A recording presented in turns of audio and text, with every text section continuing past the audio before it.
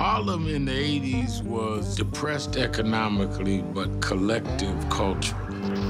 This was before gentrification.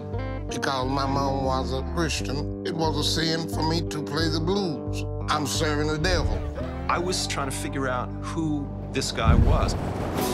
Listen to the music! Sterling was a hell of a guitar player. Somebody took me aside and said, you know who you're playing with? You're playing with Sterling McGee. You know, he was on Ray Charles's Tangerine label. He played with Etta James, Marvin Gaye. He backed up James Brown at the Apollo, and they would point down the block at the Apollo Theater. We both found it intensely exciting to be making music on the street. It takes a lot of courage or a lot of ignorance to the environment you're in. This white man, what is he doing? Is he helping him, or is he stealing the music? It drew us. It was like a magnet. I'm really just blown away by what I'm hearing and seeing. We suddenly were recognized. It's called co-acceleration. You know, that's when the music swings. It's a great big old word that ain't worth a damn. 3,000 people in Central Park, and it's like, we're really making it.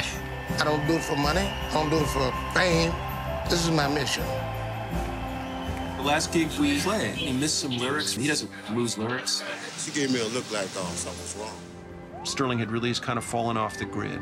And what are you going to do when somebody just disappears? You know, America's a tortured place racially, and we can't know kind of where that's going to lead. For us to try to figure out tomorrow is a waste of efforts.